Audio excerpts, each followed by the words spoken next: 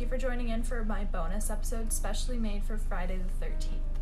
The event I'm about to talk about actually occurred on Friday, October 13th, 1972.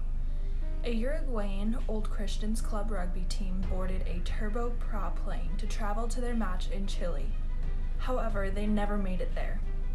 Due to a navigational error while en route, the plane actually struck the Andean mountain peak, losing its right wing and then its left wing before it crashed into a remote valley of the Argentina near the Chilean border. Originally, there were 5 crew members and 40 passengers. The crash killed 12 people, leaving only 33 survivors, which were all injured. Leading up to the crash, the pilot plotted a specific course to clear the Andes. He believed he had already passed the mountain, and he notified air controllers, who then told the pilot to begin descent.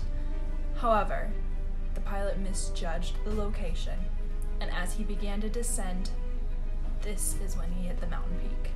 A search was conducted to find the missing plane.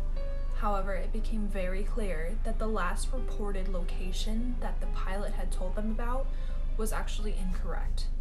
They began looking to the Andes for the plane, but the terrible weather conditions made them believe there was no survivors.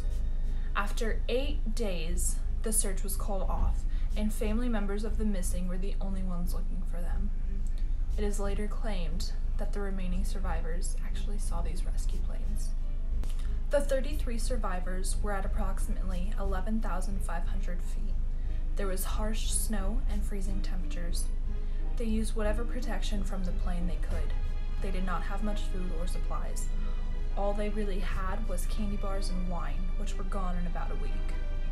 After much discussion between the survivors, they decided to resort to eating the corpse of the people who have died. 6 others ended up dying within a few weeks, and on October 29th, an avalanche buried most of the plane, causing 8 more deaths. Many of the remaining people were looking for an escape route. On December 12th, 2 individuals embarked on a mission to make their way to the bottom of the mountain and search for help. They came across herdsmen who they told their plane fell out of the sky and they needed help. Finally, a little over 2 months later, on December 22nd, 2 helicopters were sent to the wreckage. Only 6 survivors were able to be taken out, while 8 others had to wait until the next day due to bad weather. After they were rescued, the media was alerted and they were finally reunited with their family members.